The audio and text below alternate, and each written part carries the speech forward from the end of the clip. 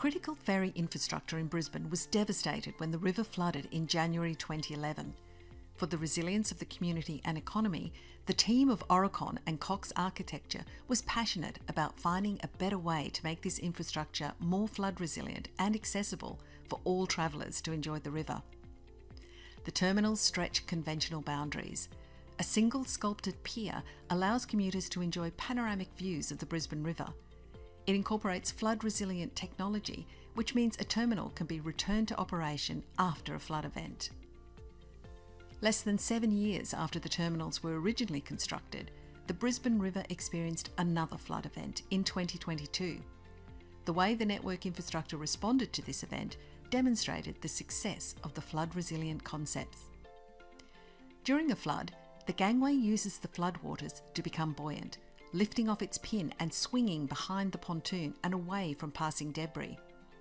The pier deflects debris away from the pontoon while also providing primary restraint of the pontoon. An upstream fender absorbs flood impact and deflects objects to minimise damage. The downstream arm pivots below the waterline. A chain connected to an underwater pile secures the downstream arm. The pontoon's boat-shaped hull makes it more resilient by minimising flood drag force.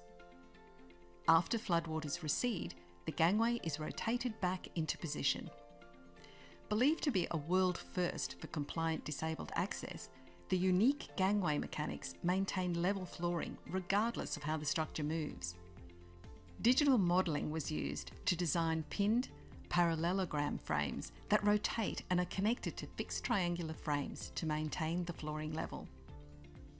Now everyone is able to enjoy the iconic Brisbane River with ferry terminals that not only connect commuters throughout the city, but are highly resilient, able to return to use after a flood event.